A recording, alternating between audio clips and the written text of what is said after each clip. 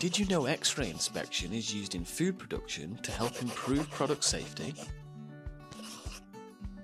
X-ray systems identify physical contaminants such as metal, glass, stones, and bone in packaged and unpackaged food products.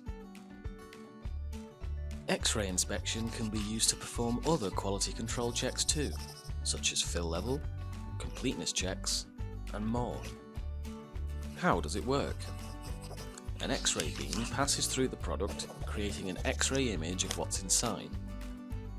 Contaminated or defective products are automatically detected and rejected from the production line.